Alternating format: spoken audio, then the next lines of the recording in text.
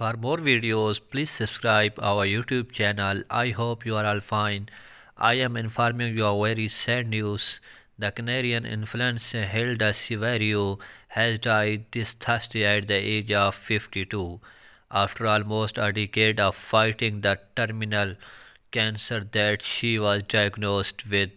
According to various media such as TVE, Siverio had won the hearts of many for his positive attitude toward the disease, but he also became a benchmark for the valuable lesson about the life that he gave away on his social network. Only on TikTok, he has 1.5 million followers channel from which he published videos in which he talked about this situation.